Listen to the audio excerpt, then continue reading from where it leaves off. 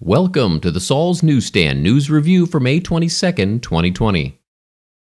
An op-ed from Pat Boone states, "Our new national pastime, printing funny money."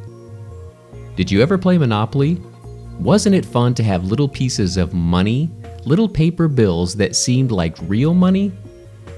And if you were good at it, wasn't it fun to wind up owning Park Place and hotels and eventually maybe winning the entire game?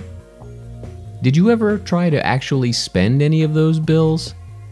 Unless you were very young and had an indulgent grandmother who wanted to humor you with a cookie or some hot chocolate, you were reminded this was just a game, and that your play money was only good when you were playing the board game. But now we're all grown up, aren't we?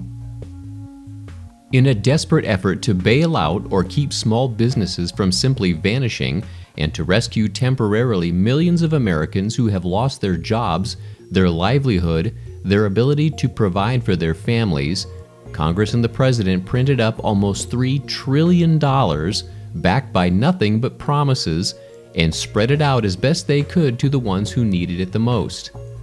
Nice effort, crazy as it is, but now the House of Representatives is proposing printing up $3 trillion more useless pieces of paper to fund their political objectives in the guise of, quote, helping those out of work. Collectively, we've allowed our country to become no longer one nation under God, even though our currency still says, ironically, in God we trust, as it loses all value faster than we can print up more of it. Printing 3 billion more meaningless pieces of paper money will only make the whole game worthless. The Washington Examiner reports, Elise Stefanik calls for independent investigation into Andrew Cuomo's nursing home policies. Republican Representative Elise Stefanik is calling for an independent investigation into New York Governor Andrew Cuomo's handling of the coronavirus following news that the state was purposely underreporting death counts in nursing homes. The New York Department of Health admitted last week to omitting nursing home deaths and confirmed it was disclosing nursing home deaths regardless of whether the patient died there or in a hospital until around April 28th. But the department made a change around May 3rd and now only reports deaths if the patient died while physically present at the facility. Stefanik said she doesn't believe a fair investigation can be conducted by State Attorney General Letitia James. Cuomo has been widely criticized for not protecting nursing home residents in his state and mandating that nursing homes accept coronavirus patients.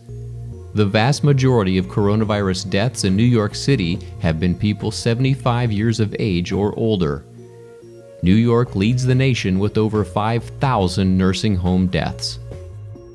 And finally, The Hill reports, nursing homes struggled with infection control long before COVID-19. Thousands of nursing homes struggled to follow infection control requirements long before the COVID-19 pandemic struck the U.S., according to a government watchdog report on Wednesday. More than 80% of all nursing homes surveyed between 2013 and 2017, about 13,300 facilities, were cited for at least one infection control deficiency in that time period and for failing to follow rules intended to prevent the spread of diseases like staff hand-washing protocols, according to the report from the Nonpartisan Government Accountability Office, or the GAO. The infection control shortcomings are highlighted by the COVID-19 pandemic, which has spread rapidly through America's nursing homes, killing at least 28,100 residents and workers, according to a New York Times tally.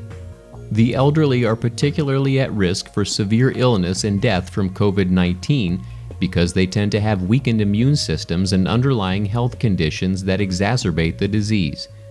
COVID-19 spreads quickly in nursing homes, which typically have tight quarters and communal settings.